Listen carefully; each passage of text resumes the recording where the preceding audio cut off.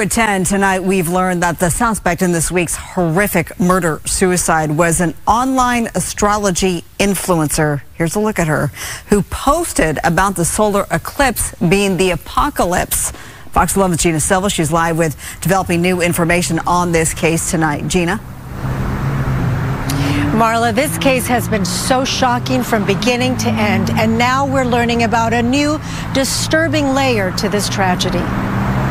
A lot of our foundations as a society are toxic. They're ungrounded and they're unrealistic. LAPD confirms Danielle Johnson, a.k.a. Danielle Ayoka, seen here on the Scotty and Sylvia show, was an astrology influencer on social media who was concerned about the eclipse. Eclipses, there's more births, there's more deaths.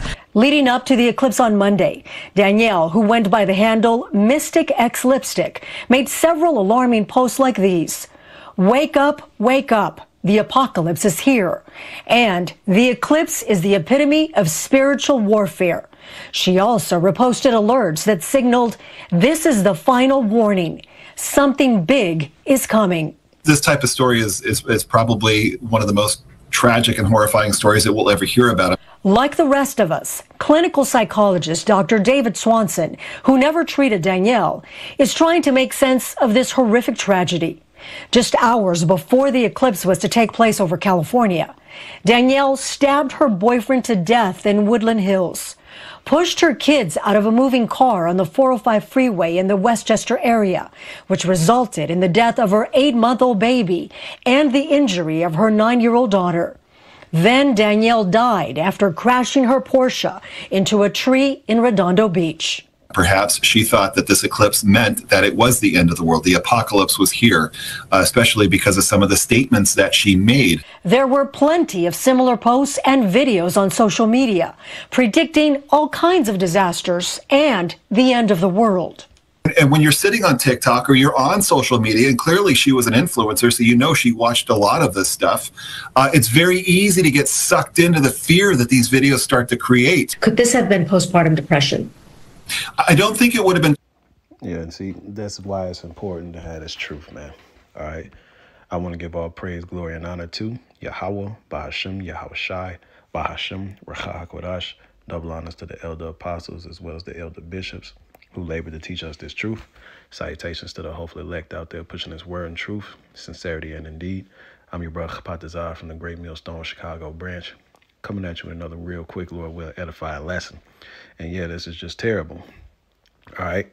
Now, this chick, she was an influencer. She had over 100,000 followers. But it just goes to show that just because you have mass appeal doesn't mean you know what the hell's going on. Doesn't mean you know what the hell you're talking about. And it doesn't mean that the Lord is with you. Okay? All that astrology shit, all right, it's all madness. Okay? And it's really, it opens you up to be influenced, all right, by demons, okay? All that shit is demonic, okay? Now, granted, there's a left hand and a right hand to all knowledge, okay? All right, everything we know about astrology and things like that, you know, it's all left hand knowledge right now. We don't have the full knowledge of the astrology, okay? Because yeah, you better believe there's another side of that. There's a true understanding of that. OK, we just don't have it right now. Everything is it's not where it needs to be right now. OK, that's why you don't need to be getting involved with that shit. All right. Yahweh Shem Yahweh Shai. All right. He told us what we need to be involved in. And astrology ain't it. OK, astrology ain't got the truth. Astrology doesn't have the prophecy. Astrology doesn't tell you, all right, to remain still and calm. Astrology doesn't comfort you that when the day of hell and calamity comes, the Lord is going to guide you. Astrology doesn't tell you that. You understand? And just like the rest of these philosophies around the world that all preach madness and bullshit, okay? It's all delusions, all right? This is the book of, I don't need that. This is the book of Isaiah chapter 66, verse 4. It says, I also will choose their delusions and will bring their fears upon them. See that? Because when I called, none did answer. When I spake, they did not hear. but they did evil before my eyes and chose that in which I delighted not. Okay. And so the Lord, hey, he allowed this to happen. All right. Now, is it sad that the 8-month-old had to suffer? Yeah. But like the scriptures say in the book of Job, whoever perished being innocent. All right. It's the judgment of the Lord. You see? So she ended up unaliving herself via vehicular crash. She stabs up her husband, pushes her 2 daughters out. I believe she had a 9-year-old that survived, but the 8-month-old perished. All right. And then she ended herself when her car hit a tree at 100 miles an hour. You see? So that just goes to show that astrology, it didn't keep her grounded. Okay. And again, she was unaware of the signs. Okay. That the Holy Bible tells us about, man. Okay. I get him. She let that eclipse bug her the hell out. All right.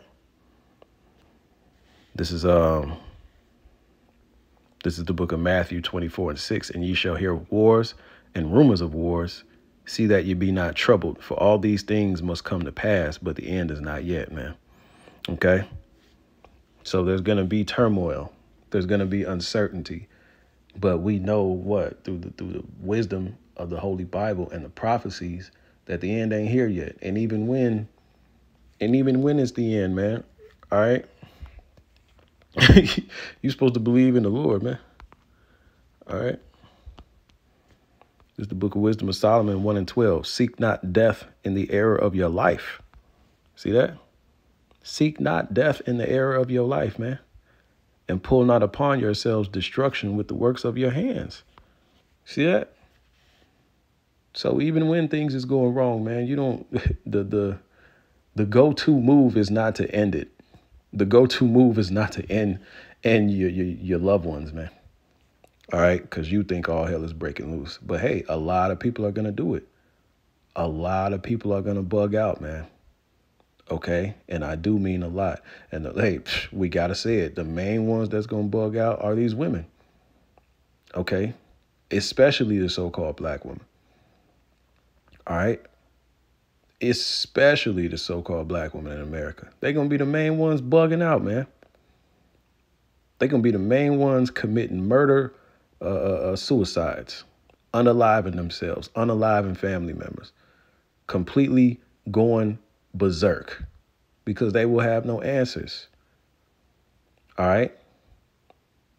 To remain calm in a state of chaos is a true superpower. OK, that's where true power lies. And the men of the Lord, all right, the elect, they're going to have that calmness. They're going to have that poise. And because it's going to be anchored by the faith of Yahweh Ba'ashem Yahweh Shai, that we're going to be all right. All right. I'm going to get that and end it. See, she couldn't take it. And shit didn't even hit the fan. The scriptures say if they do, man, let me get that real quick. Shit wasn't even going crazy. People were outside chilling with their eclipse glasses on. People was drinking, getting high. You know, it wasn't even going crazy. This is the book of Luke 23:31. For if they do these things in a green tree, what shall be done in the dry? So if she bugged out right now when shit is still straight, just imagine what people are going to be doing when it's not good. Just imagine what people are going to be doing when all hell is breaking loose, man. You see? That's really something to think about, man. This chick lost it, man. She completely lost it. The demons got a hold of her, man. She got influenced. The influencer got influenced. See that? That's crazy. But the Lord told us what? 2nd Ezra chapter 2. 2nd Ezra chapter 2, verse 27. Be not weary, For when the day of trouble and heaviness cometh, others shall weep and be sorrowful, but thou shalt be merry and have abundance. See that? So people are going to be weeping and being sorrowful, man. But we're going to be merry. We're going to be rejoicing.